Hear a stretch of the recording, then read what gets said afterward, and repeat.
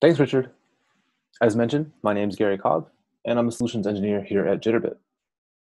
Today, I'll be showing how simple it is to convert system data to and from an EDI format, and I'll walk us through our EDI administrative portal.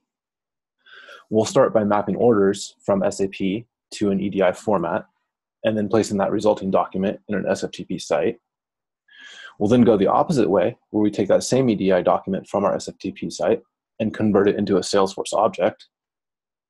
And we'll then wrap up by viewing some transaction logs and creating a trading partner in our EDI portal. Today, we're using SAP, Salesforce, and an SFTP site, but these systems should be thought of as interchangeable with any systems you're currently working with. We're also going to be working with orders in today's examples. However, Jitterbit handles all EDI documents: invoices, shipping acknowledgements, product and pricing information, just to name a few. You can see here I'm starting in the Jitterbit Studio, where I have an operation querying data out of SAP, transforming it into an EDI document, and upserting it into an SFTP site.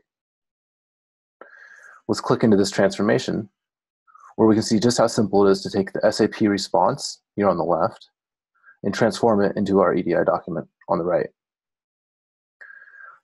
Here we have an example of a transformation where we're concatenating two fields, a street housing number and a street name, concatenated into one field in our EDI document.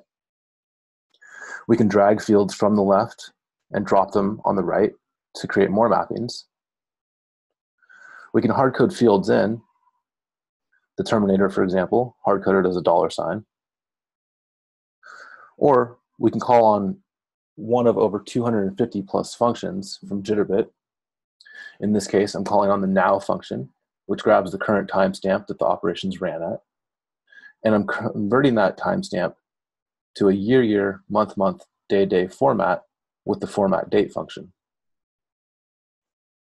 I have more functions available to me below, and I can test any of these functions as needed without actually running my operation to ensure that my EDI is being formatted correctly. This, of course, saves time and makes it simpler to work with.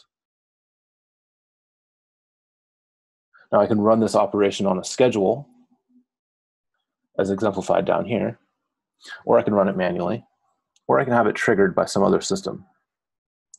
Now I'm going to run this manually today, and before I do that, let's look at the SFTP site and verify that we currently have 44 files.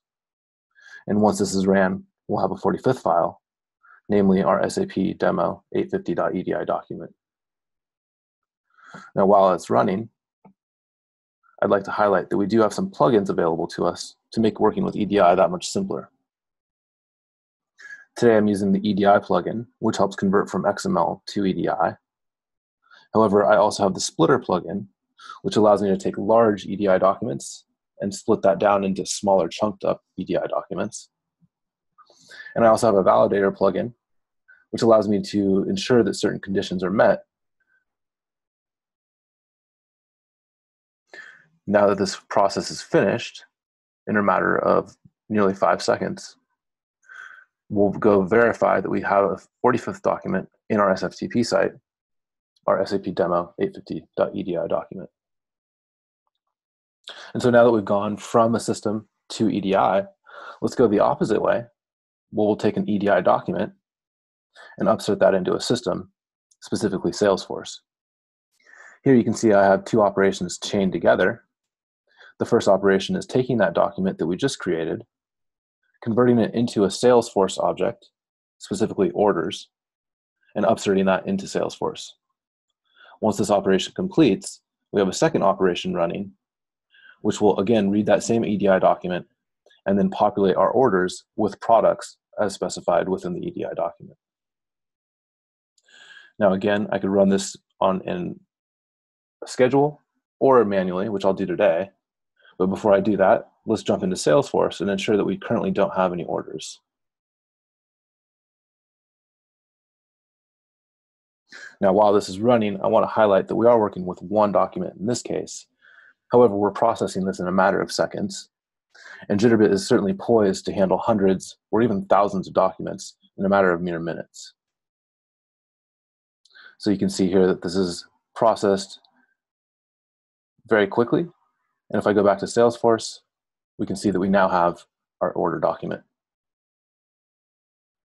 And so now that we've gone from a system to EDI and from EDI to a system, let's walk through our EDI administrator portal. Here you can see I'm starting out in our logs. And if I refresh this, I'll see the processes we just ran. I can select any time period I'd like. And I can dig in and see any EDI document that was created by any of these transactions. Now, creating trading partners within EDI for our EDI processes is very simple with Jitterbit. We'll simply go into our company's module, populate the appropriate information. We'll go into our identities module, select our EDI qualifier, EDI address, and map those to a company name. We'll go into our maps module, where we can see our Jitterbit transformation and operation and the resulting document type and transaction type. And then we'll tie it all together with our relationships module, where you can see I select my sender address, my receiver address, the map name, any number I'd want to start on, control number, and any acknowledgement that I'd want to be sent once this transaction is completed.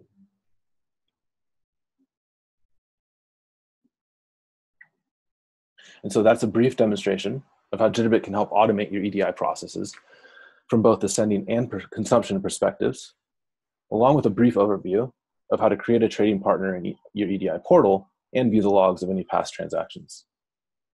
Again, the systems we've been using today and the document types we've been using are all interchangeable with any other system or any other EDI document that you might be using. So regardless of the systems or the document types, the process is going to be fairly simple, as you saw today. That's it for me. At this point, I'll hand it back to you, Richard.